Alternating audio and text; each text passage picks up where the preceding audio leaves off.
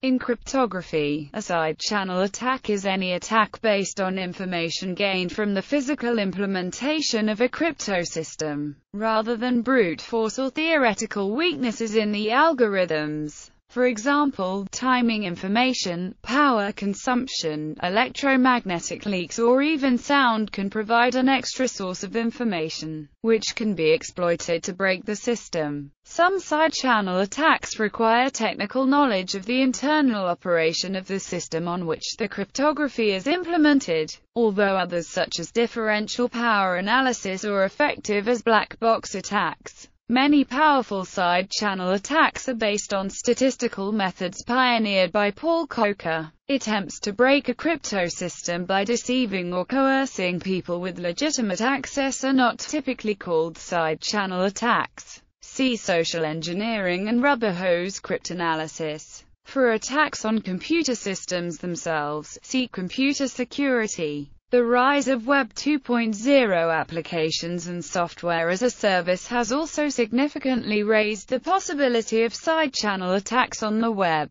Even when transmissions between a web browser and server are encrypted, according to researchers from Microsoft Research and Indiana University. General classes of side-channel attack include timing attack, attacks based on measuring how much time various computations take to perform; power monitoring attack, attacks that make use of varying power consumption by the hardware during computation; electromagnetic attacks, attacks based on leaked electromagnetic radiation, which can directly provide plain texts and other information. Such measurements can be used to infer cryptographic keys using techniques equivalent to those in power analysis, or can be used in non-cryptographic attacks, e.g., tempest attacks. Acoustic cryptanalysis, attacks that exploit sound produced during a computation. Differential fault analysis, in which secrets are discovered by introducing faults in a computation.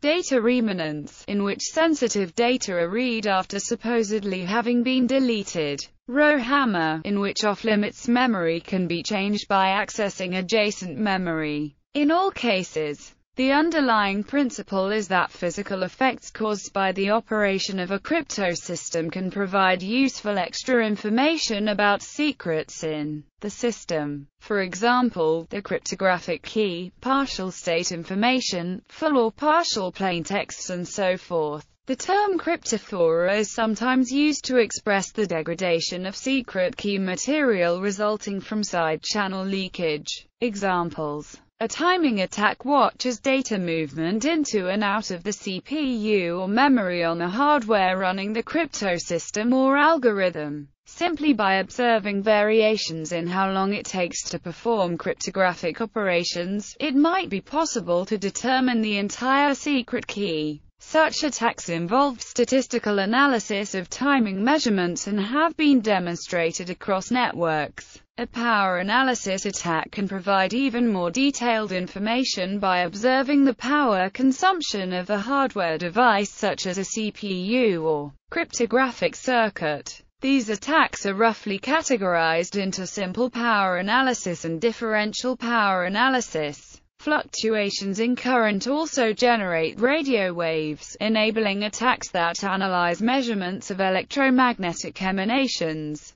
These attacks typically involve similar statistical techniques as power analysis attacks. Non-cryptographic historical analogues to modern side-channel attacks are known. A recently declassified NSA document reveals that as far back as 1943, an engineer with Bell Telephone observed decipherable spikes on an oscilloscope associated with the decrypted output of a certain encrypting teletype. According to former MI5 officer Peter Wright, the British Security Service analysed emissions from French cipher equipment in the 1960s. In the 1980s, Soviet eavesdroppers were suspected of having planted bugs inside IBM's electric typewriters to monitor the electrical noise generated as the type ball rotated and pitched to strike the paper. The characteristics of those signals could determine which key was pressed. Power consumption of devices causes heating, which is offset by cooling effects.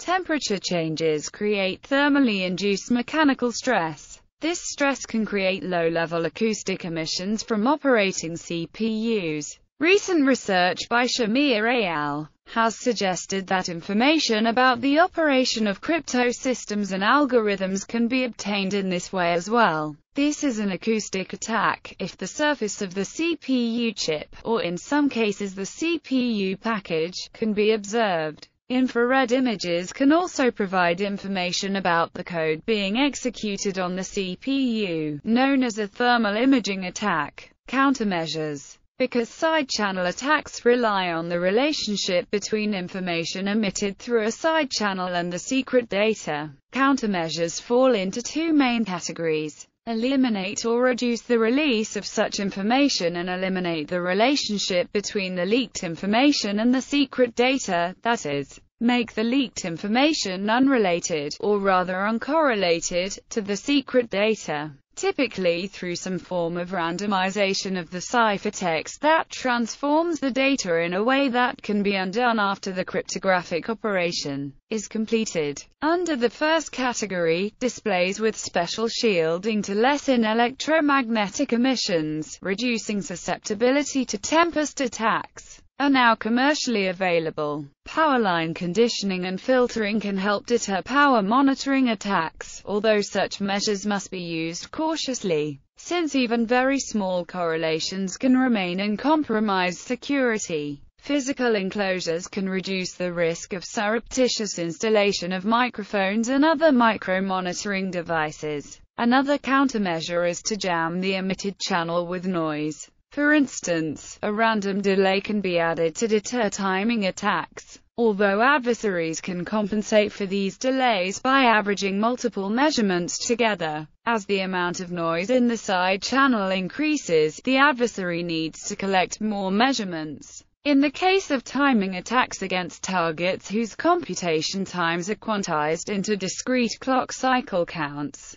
an effective countermeasure against is to design the software to be isochronous, that is to run in an exactly constant amount of time, independently of secret values. This makes timing attacks impossible. Such countermeasures can be difficult to implement in practice, since even individual instructions can have variable timing on some CPUs. One partial countermeasure against simple power attacks, but not differential power analysis attacks, is to design the software so that it is PC secure in the program counter security model. In a PC secure program, the execution path does not depend on secret values. In other words, all conditional branches depend only on public information. Even though multiply operations draw more power than not on practically all CPUs, using a constant execution path prevents such operation-dependent power differences from leaking any secret information. On architectures where the instruction execution time is not data-dependent, a PC secure program is also immune to timing attacks. Another way in which code can be non-isochronous is that modern CPUs have a memory cache. Accessing infrequently used information incurs a large timing penalty, revealing some information about the frequency of use of memory blocks.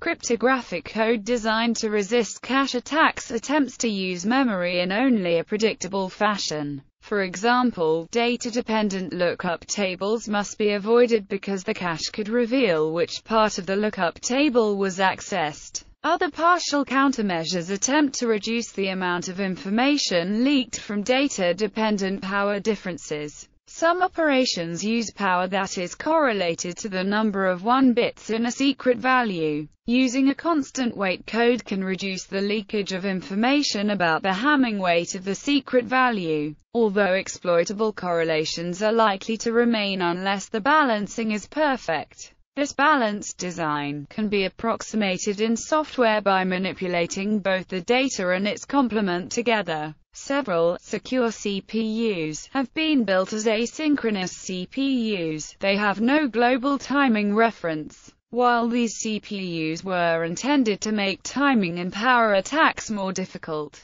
Subsequent research found that timing variations in asynchronous circuits are harder to remove. A typical example of the second category is a technique known as blinding. In the case of RSA decryption with secret exponent and corresponding encryption exponent and modulus, the technique applies as follows. Before decrypting, that is, before computing the result for a given ciphertext, the system picks a random number and encrypts it with public exponent to obtain. Then, the decryption is done on to obtain. Since the decrypting system chose, it can compute its inverse modulo to cancel out the factor in the result and obtain the actual result of the decryption. For attacks that require collecting side-channel information from operations with data controlled by the attacker, blinding is an effective countermeasure, since the actual operation is executed on a randomized version of the data, over which the attacker has no control or even knowledge.